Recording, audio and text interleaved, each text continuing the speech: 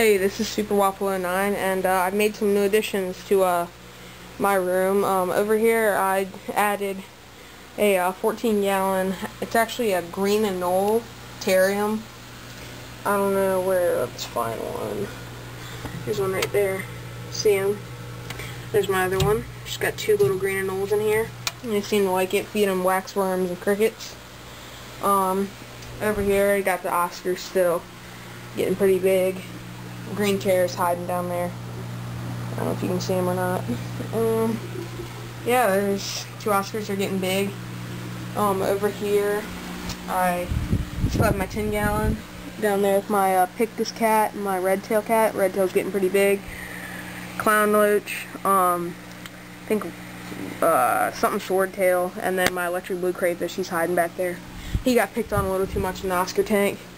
And then this is my newest addition. Just got it today. My 55-gallon Piranha tank. Got the Texture Whisper 55 on it. Yeah, and those are my 4 red bellies back there. Just needed some more space and the old 30-gallon down there, if you can see it. Yeah, this thing cost me $100 off Craigslist. Yeah, there's a little sunfish that's been living in there with them for a little bit. Hopefully they'll eat them. As mean as that sounds, but that's their food usually, and pellets. Yeah, and that's pretty much my tank set up, and that's pretty much it. Alright, thanks, comment guys, see what you think.